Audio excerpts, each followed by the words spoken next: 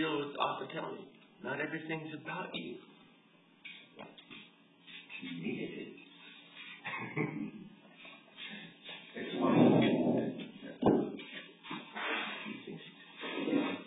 Alright, so let's look up a contact stress problem. Not a lot of them. There's not a lot of them. And then I have pretty pictures. So, actually, we could do one that's on the review. So I'll have the page there. But I don't have a blank one. I'll tell you what.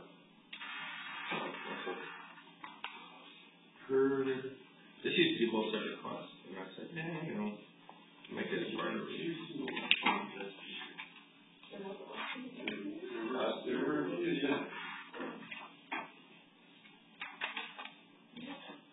Okay, so here is a problem out of some other book, and I can't see it.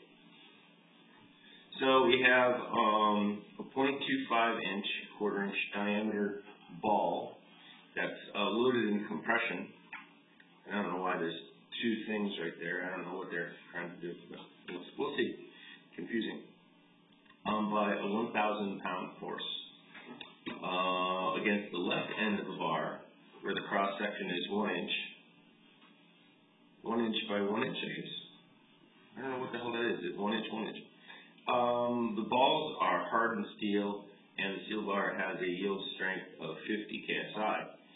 What maximum contact stress will result from the load of the 1,000 pounds? And I have no idea why this thing is.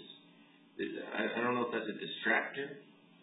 It's weird. Okay, there is 1 inch this way, so I guess it is. But it looks round, doesn't it? Yeah, they have because they're putting that little thingy on it. Anyway, I guess they're both. Well, the ball is hardened steel, and the bar is this. So it seems like they're two different things. Let's just go ahead and say, okay, cool. Well, I'm putting down the information. This is what I decided to use for the material right here, because it doesn't really matter whether this thing is hardened or whatever. It always has, no matter what your heat treatment is, it doesn't change the elastic modulus of the Poisson's ratio. And because of the nature of these types of problems, where this is an estimate, right? We don't have to go crazy with the. Heat treatment does not change the elastic modulus? No. It only changes the. Maybe theoretically, maybe you might find some kind of minute change. I don't know if you could. I don't know if across the board you could say that for all materials, but basically it doesn't. Yeah. So it doesn't matter what heat treatment you get to the steel. Is it on the surface area?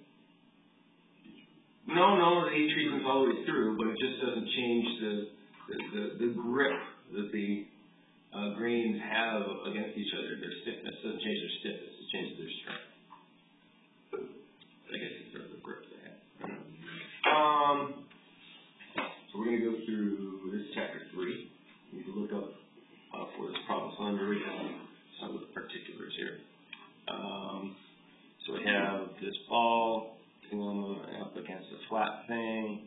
We got 1,000 pounds acting onto this thing, and this is 1/4 inch.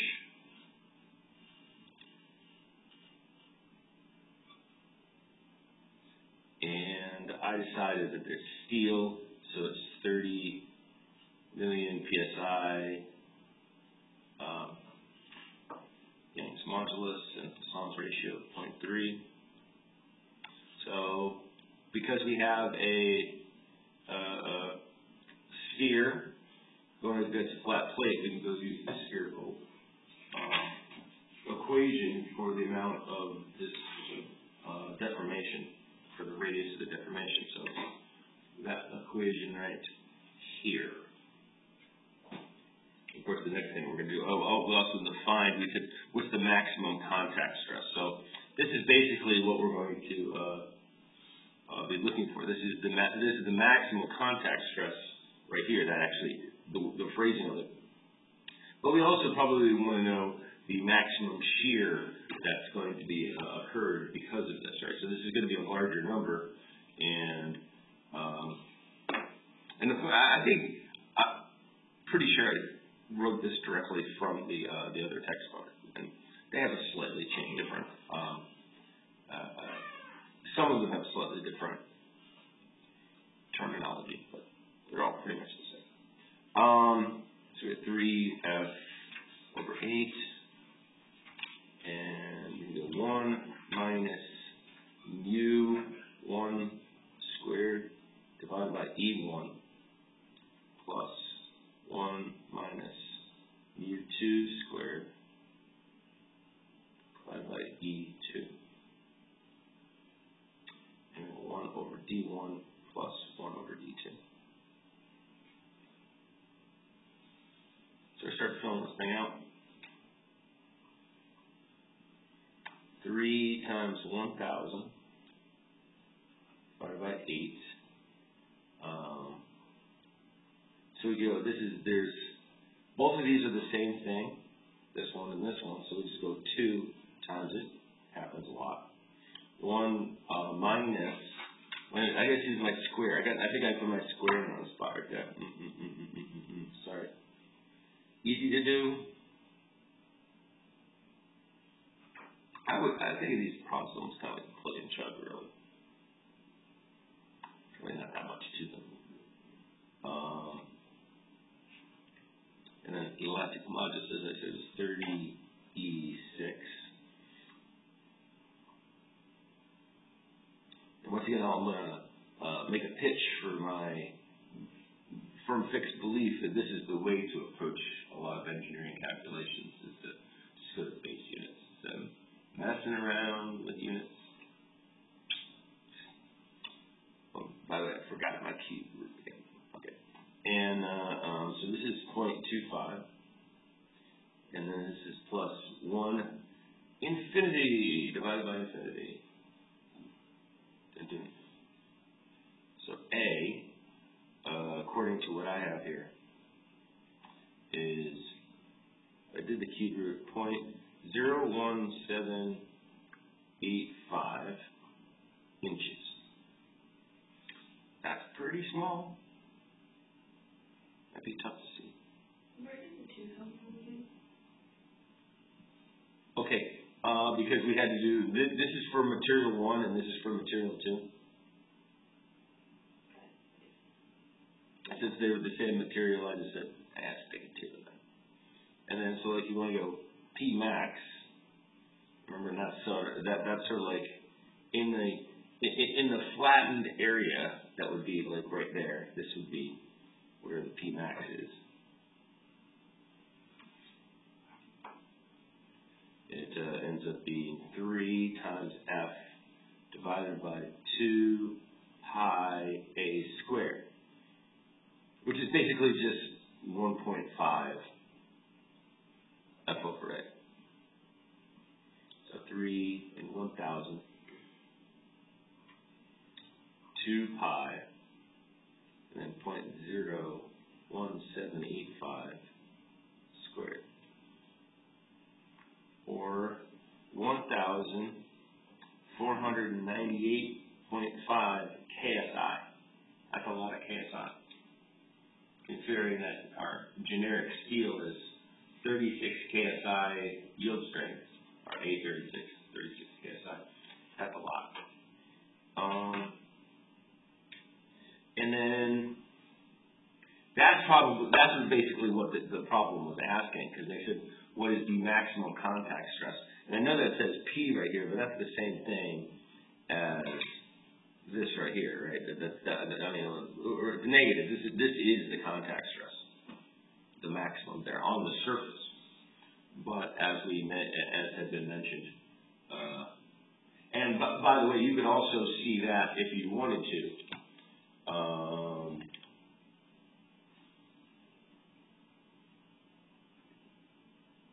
Like right here, this is z squared over a squared. Right, so this is the contact in the z direction. And going back over here, remember that the z direction is downwards, and you're looking right here in the center. Like in here, here's superimposed right there. They're showing this distribution of stress underneath the surface right here. But if you go to, so Z, that Z parameter, but the Z at the surface is 0. So you can see that means that just equals that. Right? So I'm only mentioning that because, yeah, I understand. That says, pressure. Right? That P looks like pressure, and it is pressure backing onto the thing, but they're equal to each other in terms of the maximum stress. And notably, it gets smaller and smaller as Z gets bigger. Right? As you go deeper, up to a point, right there.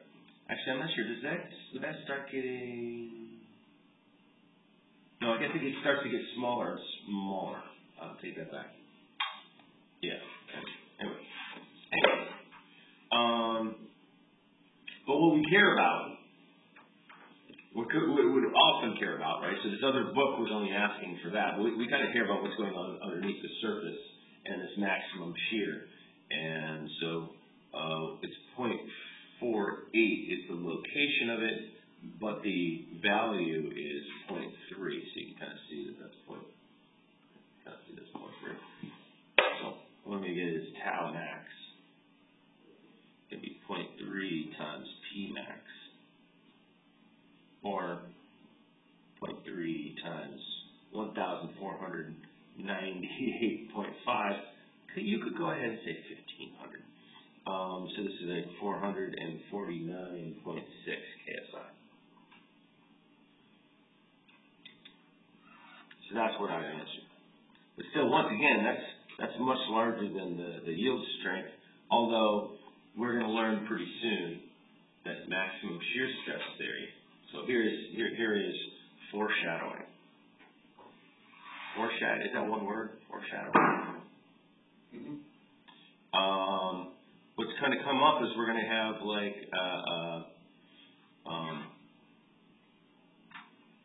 I'm losing my mouth here. We have the yield strength of something, right? But this is based on normal stress. Sometimes we use, though, instead of using normal stress, we use shear stress as the means. So this is the limit that in a pull test. I'm not sure why I'm drawing a pull test here, but we have like a little pull test machine, right? Put the little materials in a chalk right in this thing, and they and they pull it apart. But that's normal stress. All we're measuring is normal stress. So in order to and this is going to be the theme of the class, foreshadowing, I'm going to ask the same question over and over again. And this is always going to be the answer. Apples to apples. What's going to be the theme of the class moving forward? Force over area. Force over area. Don't do that. Bernoulli, either way. Okay. But apples to apples, and you can make a little thing there. And we can draw a worm inside the point. That's the reflection off there. So what we need to do is the reason why that's the theme is we're trying to find out when something breaks. So we need, so we're always going to have stress and strength. And we're going to in order to compare those two, we have to figure out a way so they're comparable. And sometimes we have to change our stress. Sometimes we have to change our strength. And you're going to see it keeps happening over and over and over again. So you go, why the hell did we do that? Apples. Sometimes it's like seemingly strange. I'll try to always make it like you can remember why we're doing something. So it isn't like a plug and chug, but there is a certain amount of plugging and chugging that goes into it. But trying to keep our brains in and always remember apples to apples is our motivation. So we will find soon that there's two different yield strengths that we can look at something. That's going to be the shear yield, and that's going to have maximum shear stress. It says it's 1/2 of the normal shear. So this is the strength that we find from the pull test. So maximum shear stress theory, MSST, says this, but von Mises, which is distortion energy theory, says this right here. So you know this information before your, of course, everybody's watched this video. But just to let you know, that's coming up soon. So if you want to like assess, wow, that's a lot of stress. Well, okay, how much is it? You would do something along these lines. There is in the book there is a little section there on compression. Compression is a little bit different from tension. Most of the time we treat things, because right here we're not doing a compression test, we're doing a tension test. So, and some materials it's quite different. So anyway, some more information than you needed, but now you got some bonus information and things coming up. So we want to try to assess how much is 449.6 KSI.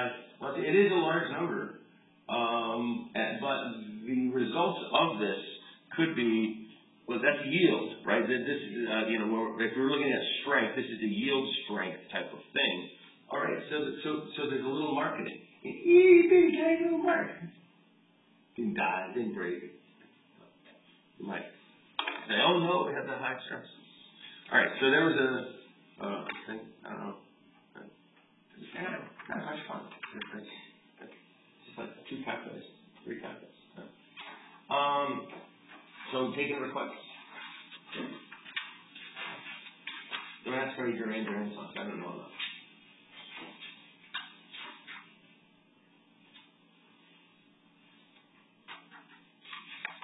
I'll pick up my wife and my Duran. Curved beams, for example? Curved beams. Okay. Let's see. Got a couple in there. Not a lot of interesting ones.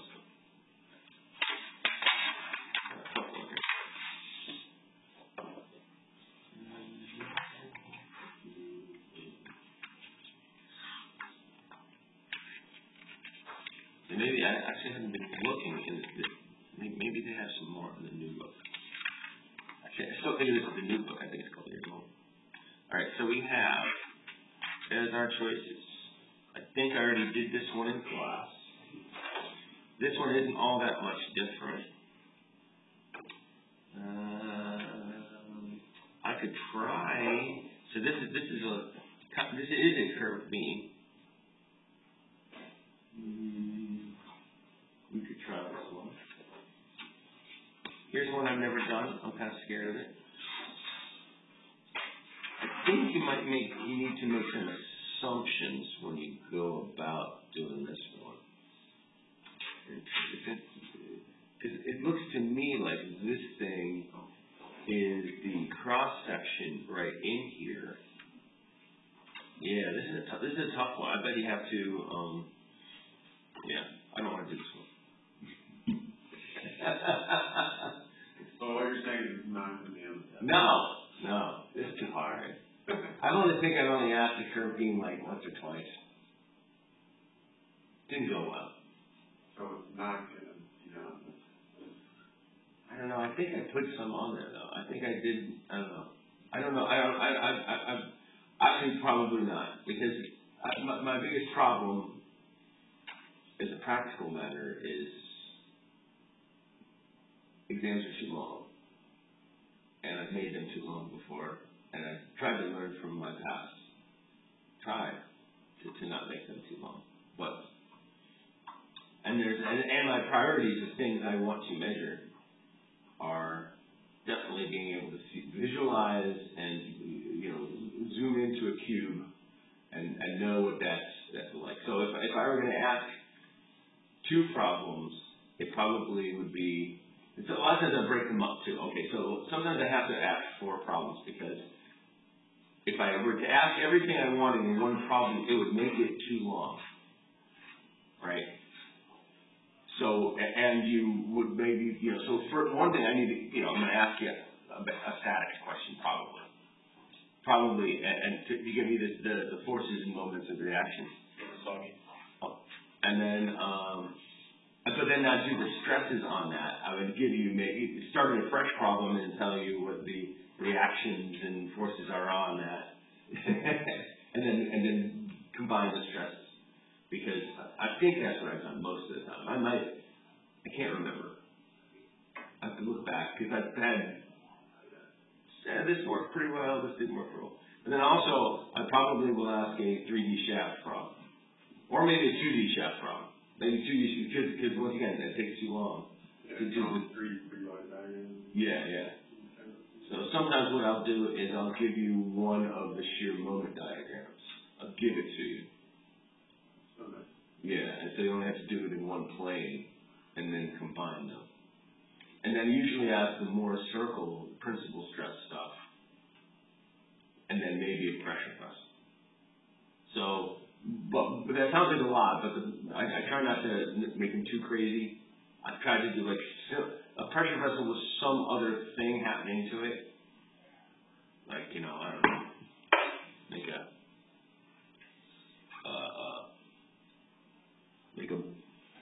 I don't know, that looks bad, but, okay, so here's the, like maybe hang a weight or something on this right here. But it's a pressure vessel, right? And I say, okay, well, here's a little guy right there. Or even go this guy right there, okay. So I'm going to ask you, okay, find the stresses if you had some kind of weight. And I don't know why that looks like Idaho. Maybe I'm still thinking about Carla. Anyway, find the stresses there, right? So you have bending going on that's causing compression onto this, but we also have the elasticity on the outside surface. And you just know, like, 3 out of the 20 students, or what, we don't have 20 now. Three of them will tell me there's radial stress on there. They just will, even though it's on the outside surface. They just will. It just always happens. So it's like you don't even want to bring it up because radial stress. Let's not even talk about it because it's gravitate towards the radial stress. Like it's only not even it only happens on the inside and it's just equal to the pressure. So it's usually not even all that much. But anyway. So that's usually something along those lines. I got to do a pressure vessel, but I also want the principal stresses on this, which is sort of a trick, like a trap. But I always want you to draw an element, right? So this element we'd be looking at it. That's X and this is the Y here. Let's see, if we're looking upwards at the thing as these coming at us. It depends if you're going to the left or the right. I like to go X this direction. So, I'm going to get this Z wrong. How's that going to happen? See, going that way? I think so. I'm messing this up. If I look down at this one right there, right, I'm doing that way, so Z has to go the other way. I knew I got it right. I knew I'd do that way. Z, not that way. That's looking up onto the thing. But you'd have, the longitudinal going that way, and you'd have the, for the bending, as compression going this way, and then you'd have the hoop. Yeah, it says Z, but it's the tangent. Yeah, did you say tangential? Yeah, it's in my mind, I think this is tangential. Yeah. And then this one's just a bending. Right? So you would find that, let's say the bending, depending on what my weight is going to be, right, that could be more than this one. But anyway, one thing to note is that you don't have to you draw more circles, but you don't have to do any calculations really with it because it doesn't have any shear. So it's like sort of a trick. So you're basically, depending on what you have, like, okay, so if this was enough to make this tension, then it would be, this was always twice this right here, right? So, you'd have that. And maybe you would, this compression was just enough to reduce that, but still remain tension. You might be over there. So your more circle is just going to look like that right there. And you'll have 0 in the other plane. So here's your big Moore circle. Or this one could be more than that, and so that you could, have here's your first one that's going to be this, and then you could move over onto there. So you have more circle like that. So your other ones are going to be right here.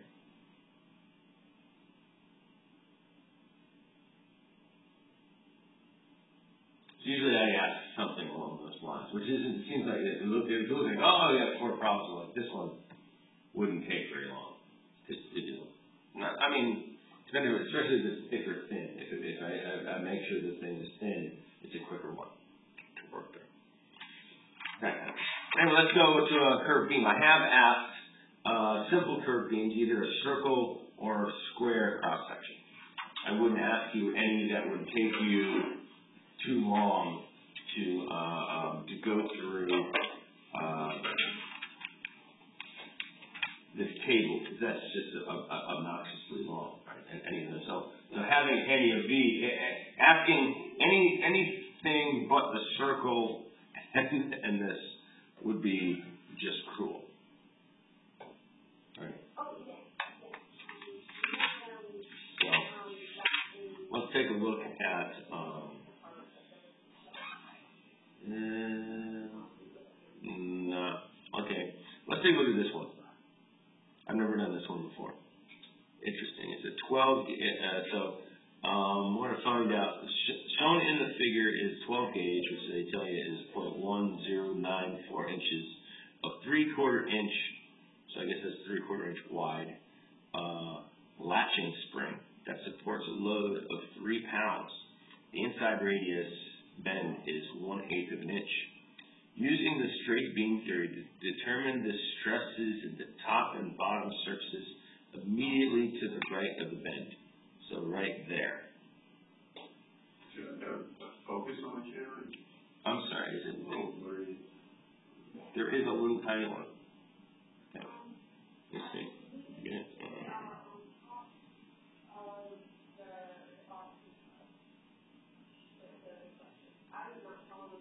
Is it better?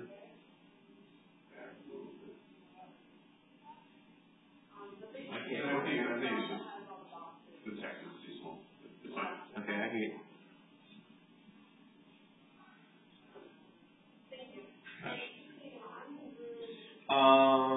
Where am I? Okay. And yeah, so we want to find the stresses right there. And then using curved beam theory, determine the stresses in the inner and outer surfaces of the bend by comparing the stresses at the bend with the normal stresses before the bend. Estimate the effective stress concentration factors for the inner and outer surfaces. So we haven't really talked about stress concentration, have we? Okay, but we will. It's a really important thing, and there's a lot. A lot of FEA. You have to look at the results and kind of understand that anytime there's a discontinuity, so like if it isn't just nice and straight forever, like especially where something meets up, attached to the wall, there's a stress riser just because.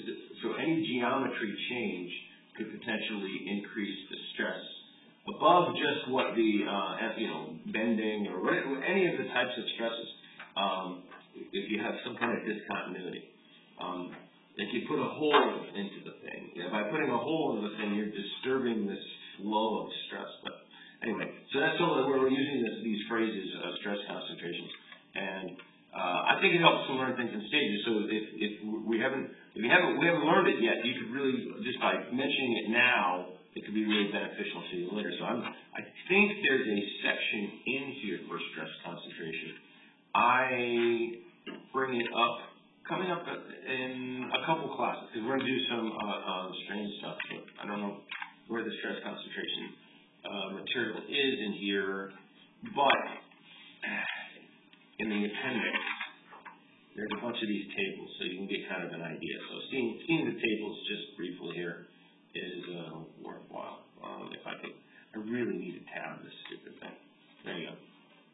All of these are stress concentration factors that you can look up for a variety of things, right? So if something changes diameter, and then it has like a little fillet radius right there, you can find, and then whether we have it in tension, we have it in torsion, or we have it in bending, it will increase, like it'll be a multiplier times what the stress would have been if it hadn't been there. Like you could put a hole in something, that type of thing. But the one that they're in this problem is kind of interesting because I don't think there is a thing for stress concentration for having a bend. But that is sort of the idea, what they're trying to say in this problem. And I just lost the problem. 340. So let's try this thing out. I don't know why I bring the clipboard in. Something about being an engineer and having a clipboard. Went to a lot of ships. Learn.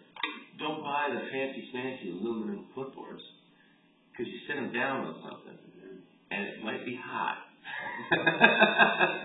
And then you pick it up like an idiot. It's a good old brown, whatever the heck, the fiberboard type of, learn not to argue. What's that? I forgot my clipboard today. I typed survey. I forgot it. I tell you. It helps you get into places too. You just hold the clipboard. People think a hard hat. Yeah, a hard hat, clipboard. Everybody thinks you must be important, man. Hard hat and dozer. Hard hats aren't even needed. This guy's important. Must be, man. Something falling from the sky. Look your butt up where if you went down to the yard, just so you wouldn't protect you from getting pelted with grapes. Some people eating the lunch up on the scaffolding. They would see the color of your hard hat and know that you were an engineer. They were color coded. So you had to learn if you had. I think a yellow one. I think for the just a regular engine. If you're a supervisor, you get a white one. You need to get a white hat. I can't remember all the other colors except that the special Nuki testing guys, the safety guys, purple. What's not purple? I can't remember the rest of the colors. I wanted to get a purple one, but I didn't want to get asked any questions about the Nuki. All right, so let me get back on track. Okay. This helps me think. So the F is 3 pounds, and this thing is 0.1094 inches thick.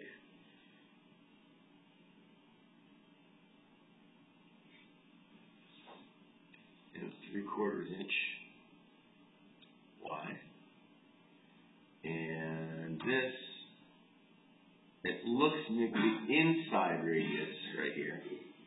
The inside radius is 1/8 of an inch. And weirdly, they've measured to right there. I don't know why. Okay, so this is 4 inches.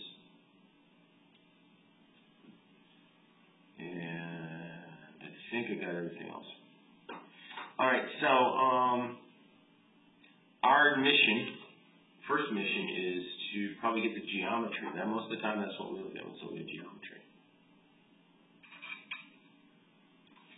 So find the geometry. We go to the curved beam section.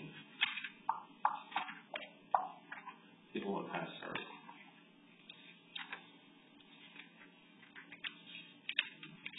All right, so we got ourselves a rectangle.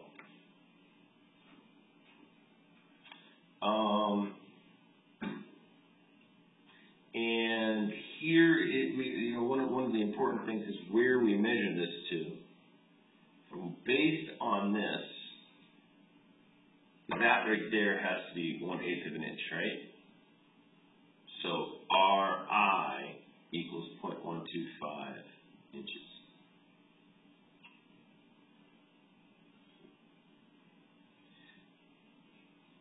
So RO is going to be the 0.125 plus 0.1094. Can't do that in my head.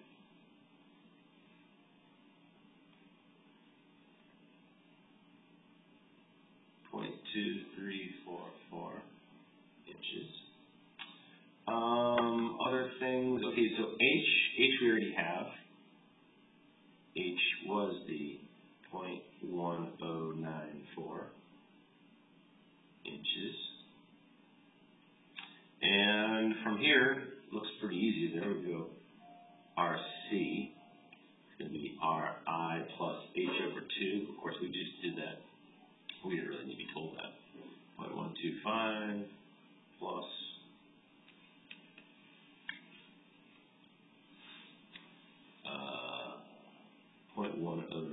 over 2. There's your RC.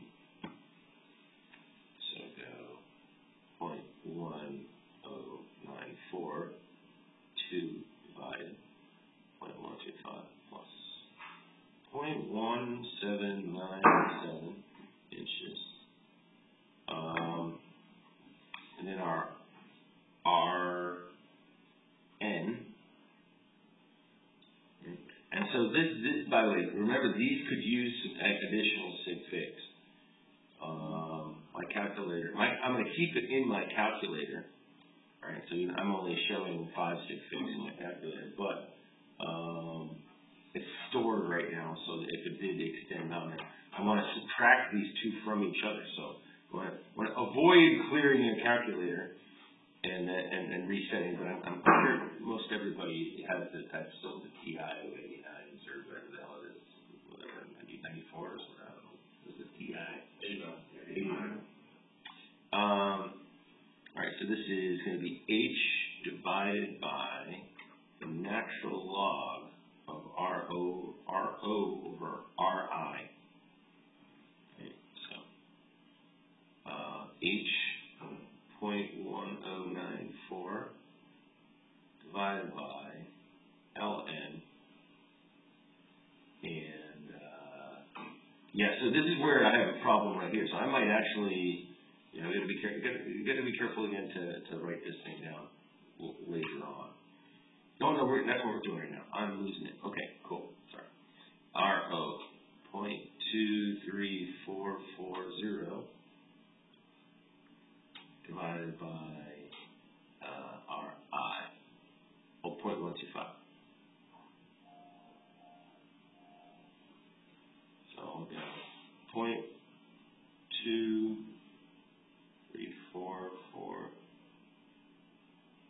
0.125 divided natural log. Always got to find that guy. Where'd he go? Oh, there's on the blue right there. Boom, natural log. And 0.1094. Wow, okay, so we have 0.17401 inches. So you see how close they are to each other. So when you subtract them, you know, we want to have plenty of sig figs because they're going to get rid of, we're going to lose the 1 and the 7. So, you know, if we use this one right here, we'd only have 30 sig figs. So anyway, I get E, which is C minus RN. It's going to be a positive value, so. And I get 5.694. RC is always greater than RN. Yeah. E to the minus 30. And I don't know if they call it eccentricity anywhere, but that's kind of what it is. It has an E, right? So a lot of times when things aren't where they're supposed to be, we call them eccentric. And professors who don't think the way that they're supposed to think are also eccentric. That's the cool part of the job is you get to be weird. We're going to be weird anyway. Okay, so I didn't obey the rules as they had made them for this, and did part A first. I didn't do part A first, which is just to find the stress right here. Right, so they're saying, and so personally, what I'm going to, I guess now, I'll go ahead and obey what they said. Okay, so first thing, so we're going to go stresses. Actually, we should do loads, but we should do loads. Sorry. I do my regular thing. So, loads. Boring as heck right here, but necessary.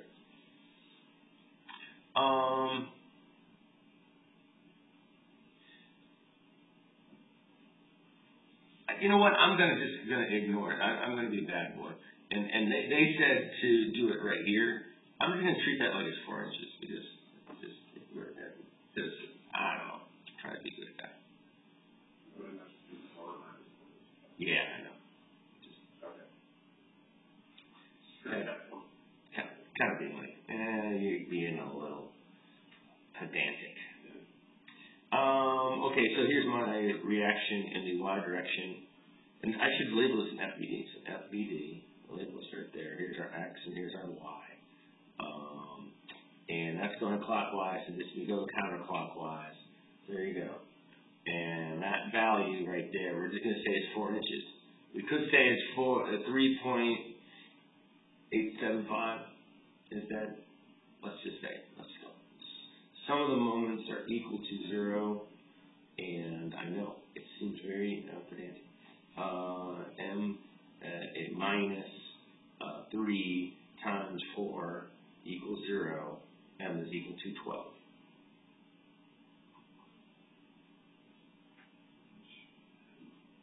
Inch pounds.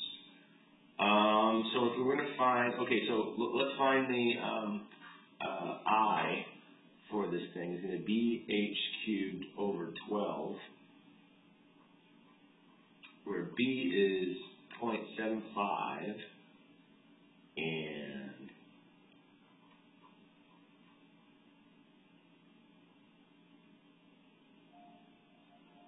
I just thought of something. How come we never did any? Oh, wow, we didn't do anything with the width of this yet. Interesting. Okay. Anyway, the h is 0.1094 cubed over 12.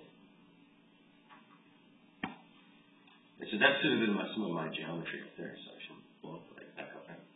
And so we're going to go 0.1094 and 3 raised to that 0.75 times 12. All right. So we have big number, 8.1834 e to the minus 5 inches fourth. And like I said, I should have put him up there. So my little thought cloud. I'm actually gonna. So now we have the stresses. Okay, so MC over I. So 12, and so we're going to take 0.1094 over 2 and divide it by our 8.1834 e minus 5.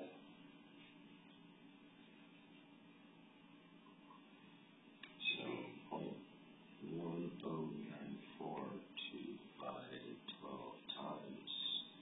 Flip them, divide. Boom. All right, so we get 8.021 KSI. Now we will go to the stresses. One thing we need also geometry. Sorry, jumping around here. We need the area of this, which is just going to be 0.1094 multiplied by 3/4.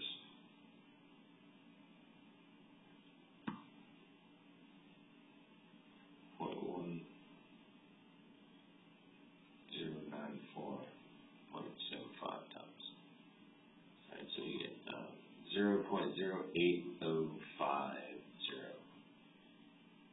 square inches.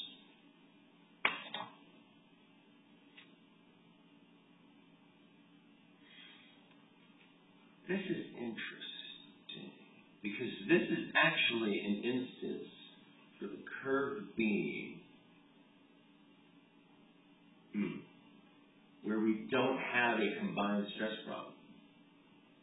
Because there's no tension, no axial, I should say, I almost said tension, there's no axial stress.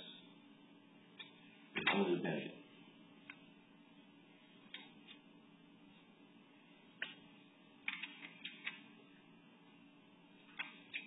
So we really only have these two guys right there.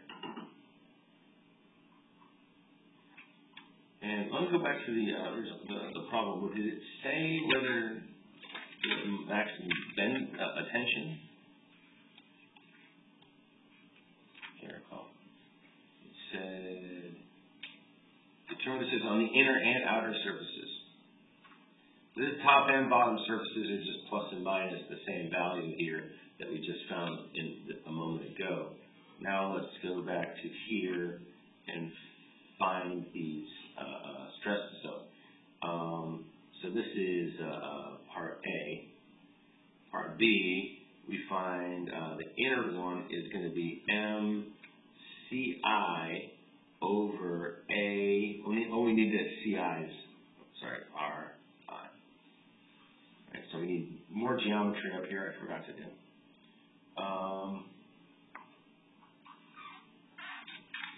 We have a general equation for the CI's. We can think our way through them.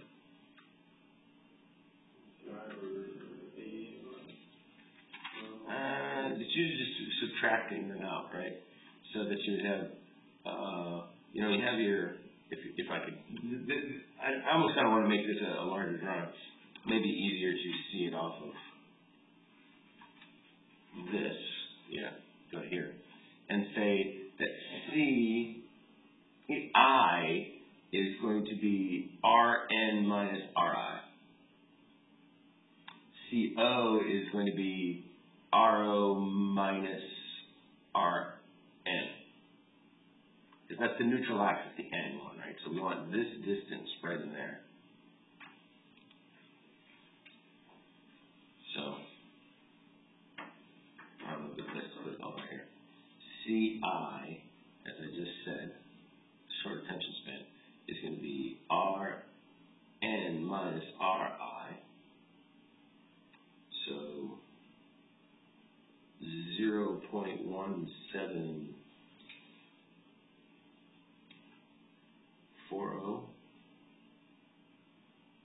401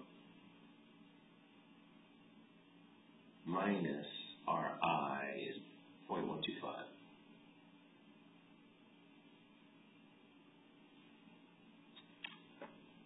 And that's going to get out of the way. I'm going to have to put up a book. This is not good paper management. Bad paper management.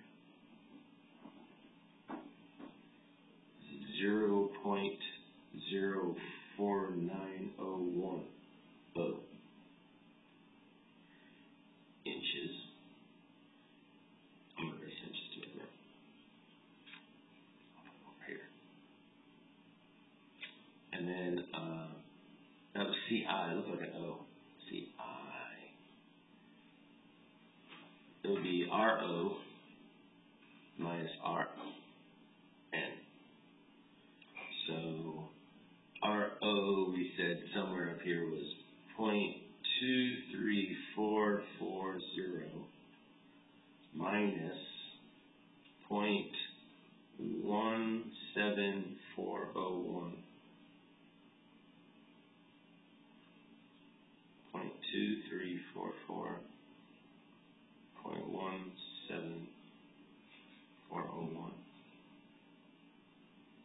So 0.063. Oh, there's a zero in there. Sorry. 6039 inches.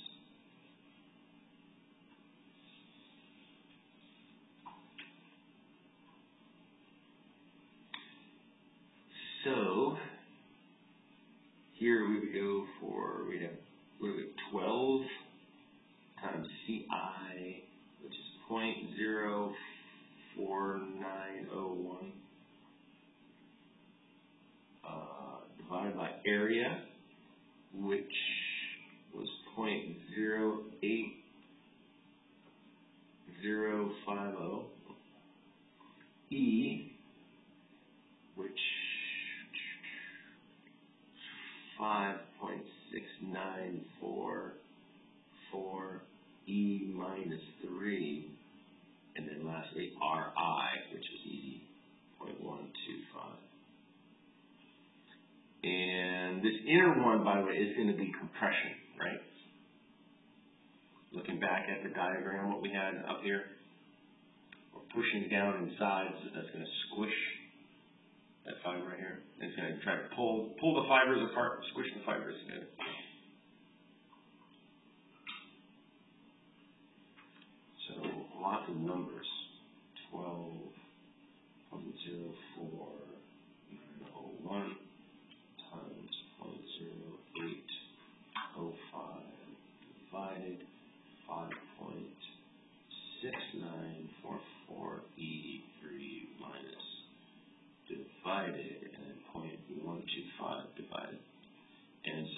end up getting is you get a negative, but I'm going to call it comparative. I'm going to put a C at the end of it. So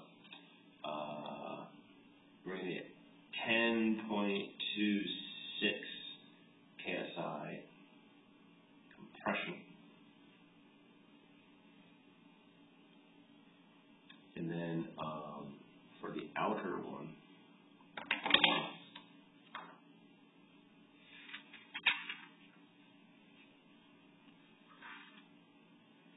not really much changes with these, hard to see. CI and R. You know, MCO over AERO. 12 CO was 0.06039. Area. Did I ever hit record? I did. Okay. 0850. E 5.6944 E minus 3 and RO was 0.23440. Okay, before we go, we're going to make a prediction, which is going to be a larger or smaller number absolute, overall to the inside. That's larger than that, but this is larger than that. What's this thing? 0.06039 times 0.0. There's so many opportunities to make mistakes in these.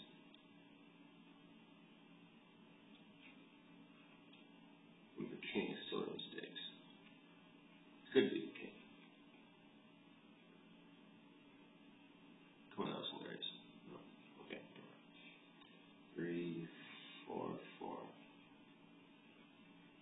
Oh, yeah, wow. Smaller. Anybody else trying this on home version of the game? 6.744. Okay. Yeah, so that's interesting. That doesn't make sense. Did I do something wrong? I feel like I did something wrong. Why would that be less than that?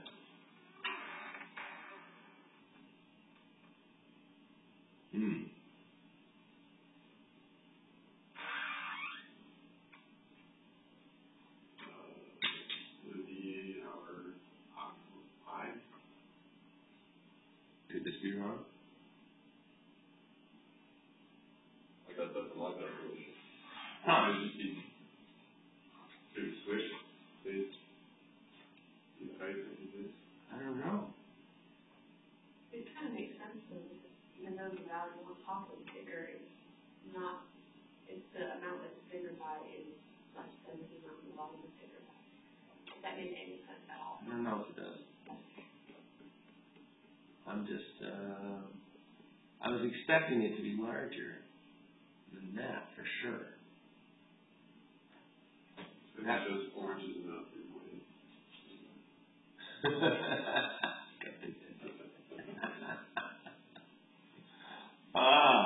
It's always, I don't quite get it. Why? Actually, that's a fresh one on me. Let's see what the solution manual says. What did we say this was? This was 314. 3140. So 3140. 3140.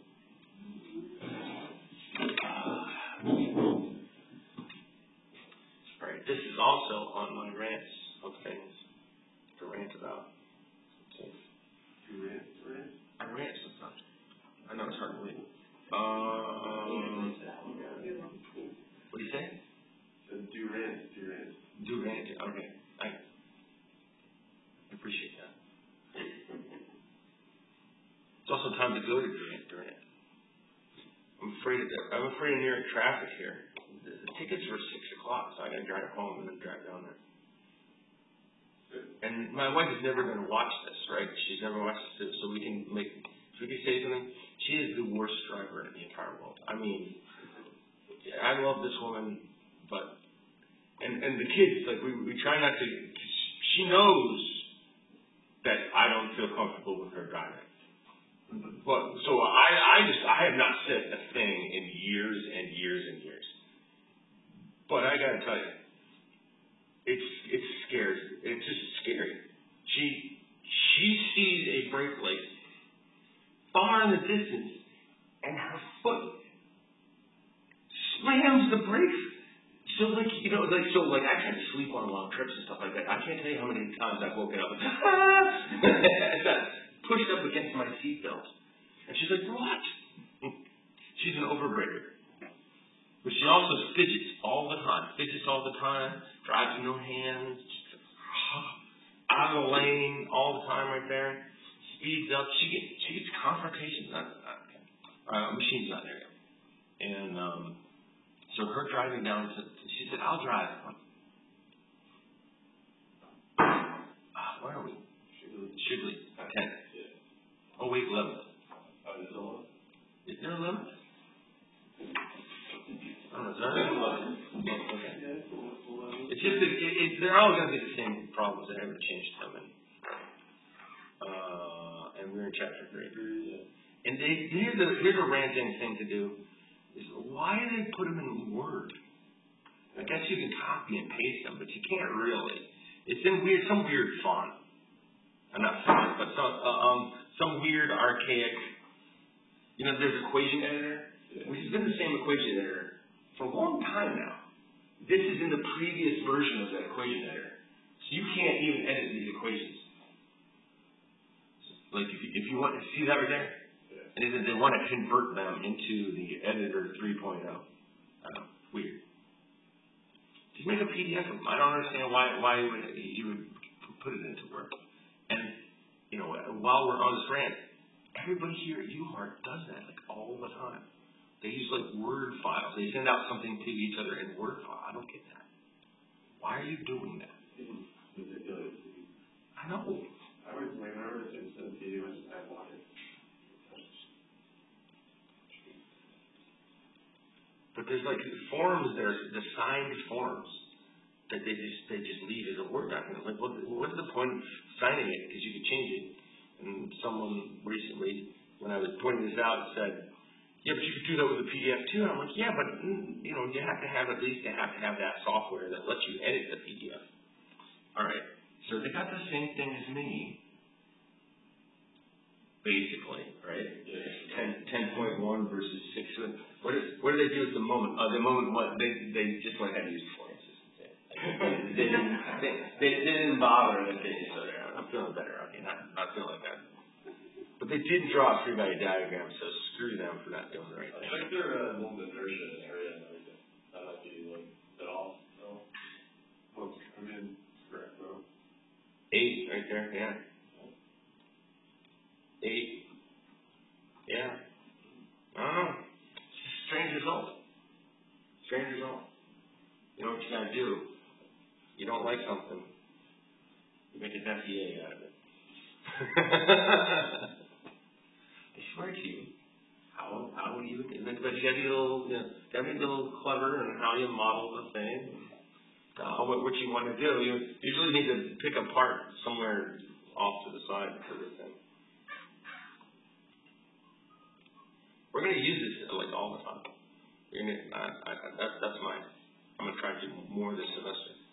Once you get past a certain point, there's going to be homework problems with the FEA in there. I think everybody has access to this, and you'll see it. Yes, to SolidWorks. This version of SolidWorks. Okay, so I should mention, not every version of SolidWorks has this on here. In fact, this is actually pretty nice that we have this available to us. There's no simulation. Oh, that's true. I will go ahead and make the thing first. I'm trying to decide how I want to make this. I'll make it this way right here. Okay.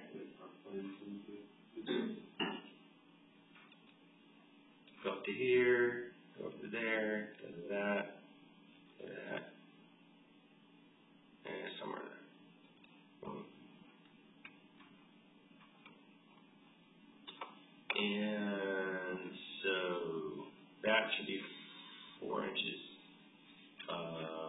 be any damn thing I want it to be. So I'll make it.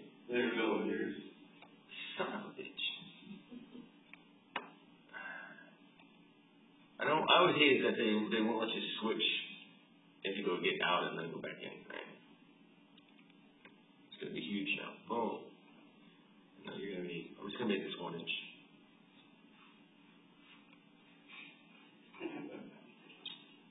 And that's really weird. That's a really weird thing to think, by the way. Then for you both think to think. What's the thickness of this thing? 1094. That's Mr. Crab's daughter. Yeah. Cheerleader. She wanted a salad. And he made a salad. I never want to do that ever again. Salad. I probably could have made this in some easier way. And boom. Now I have to do math, don't I? It's true. I was thinking I should probably have done that from the beginning, huh? Depends. How bad maybe do I want to do it? Okay, I'll just do it. 0.125 plus 1094.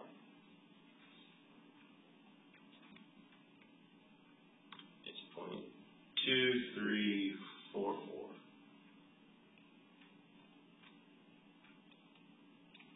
All right, we're good, right? Let's see if we know that.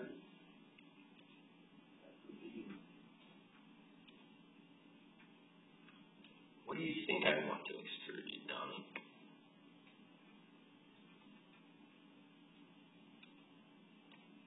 All right. So we can create a simulation. So one thing I would note is that I had to, when I was negotiating an FDA code, they would only, my company would only pay for this. That was $10,000. $10,000 initial was about like $3,000 to $4,000 yearly fee that you had to pay. All these others are much more expensive. I think it was like $30,000 to get all of those things. Appreciate the fact that it's a student license. It's a very nice thing to have, and this is not the node limited one.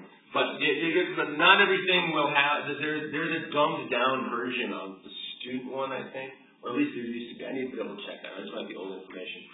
But there was like a simulation light or simulation express is what they call it. And it doesn't have all the features. You really need to have this other than the other ones in there. So just be on the lookout for whatever. If you have it on your laptop, it may or may not include these types of things. But we're just going to go for the static one. This is fine. A lot of things you need the static for. Just go down this list. They tell us what it was. So if they don't tell me what it is, it gets A36 steel. Connections, there's only one thing, so we don't need it. We can right click and we're going to pick our boundary conditions as fixed geometry, and I'm just going to pick it down there. External loads, I'm going to put a force. I have to go right on here for the load, but you can see the default is to make it normal to that surface. You have to go select directions instead. And now you click on here. I like to just use, you can use anything you want, but I'd like to just use the same surface. And then down here, you have to kind of look and what, I guess we might as well turn it into English units. Yeah, okay, so that's the direction. So you have three choices, right? You can go that direction, Oh, and you can put multiples on there.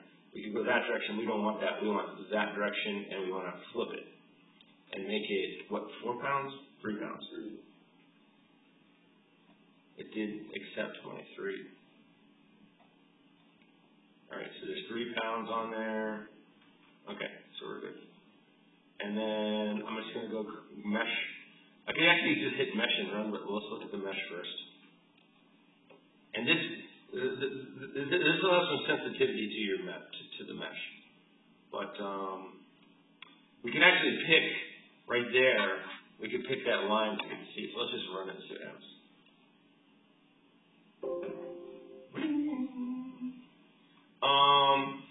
stress that we care about, and of course these we gotta change what the units are, so right click, and I guess I'll keep von Mises, but I can put KSI in there, and I don't quite, I'm probably better to come back and readjust this later right here, but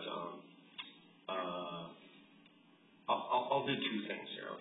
We'll keep it von Mises for right now because it's just a good thing. It said, let's say it goes to 10. I'm going to go to 8 so we can see more red. Oh, this one's a weird thing. I don't know. And I'm going to go regular. Let's go floating. Now let's go 2 decimal places. And my color options, because that's a weird. I'll go to 10. We can see what happens. All right, so you see, this is a weird gradation right there. I don't like that. So that's why I usually fix the thing. Edit definition. Let's see. And also, I meant to do this. I like to go discrete and then see the lines. I didn't need to do that. I have to do this. Edit definition. Oh, down. Down there. So if you said, oh, 8's a good one to do, then make it 8 here, or make it 16. So now we have nice increments. This one reminds me of that gum. Remember the zebra gum? The gum with the different, the different colors in it. I don't know. What was the name of that kind of gum? I don't know. But anyway, if you want to take a look, what we should really do, we care about stress really in the X direction, and we're really kind of just looking like right to there. You could also, so I can switch this to the X direction right there. Now that's going to be positive and negative now. So we want to change our range from this, so we go -8, right? And I think we'll change it. Okay, so you can see that there's blue is compression and red is tension. So you can see this right in there. And I'm going to go to my plot tools and go list selected. Go to that guy and then update.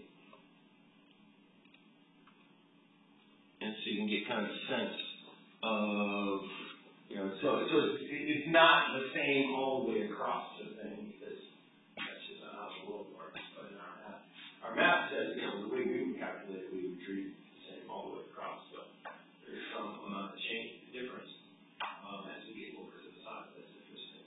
Well, we're getting compression right around -9 in that direction, like right in there. It might get a little bit more right there, but I think that's probably about the worst spot.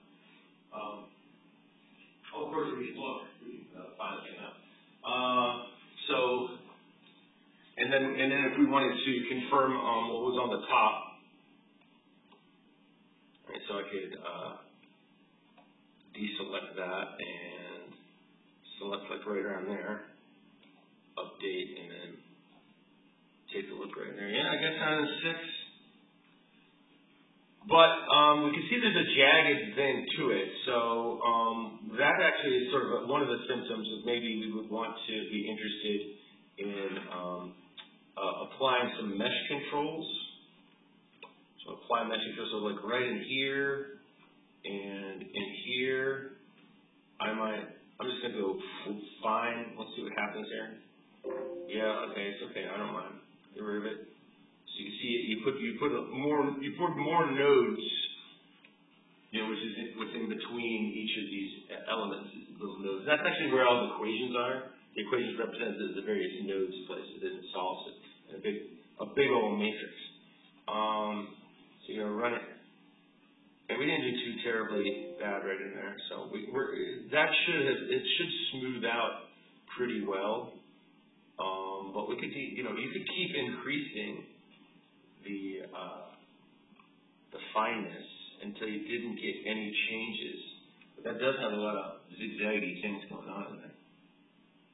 So we can keep ramping it up, but you might get the same results right here where we have anyway, like these are relatively high, like 7 right here. So that's an interesting result. Anyway, I got to go to Duran. And does anybody know who Jane Fonda was? Yeah, she's sort of a hated.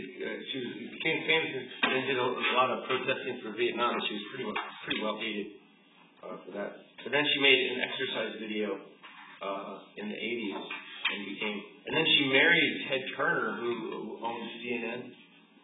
So they're pretty famous. But she was in this terrible Barbarella. Oh, this is awful. I mean, there's some pretty bad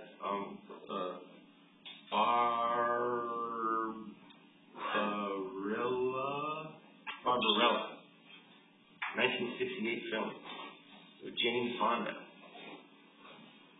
It's just terrible. This is the cover. That's the painting of the thing, Barbarella. There she is, Jane Fonda, Barbarella. But the bad guy's name is Duran in that awful movie. And that's where they got the name, Barbarella. So now you know that. And now all the people that will watch this video will know that as well. So glad we had this time together. But it was interesting, right? Did learn a little bit, got to see the little FDA things, you know. Hey man, that's curiosity, man. That just makes being an engineer fun, right? You do stuff, hand calculations, and then try to see on the computer, reconcile it, try to gain some insight into things. I like it.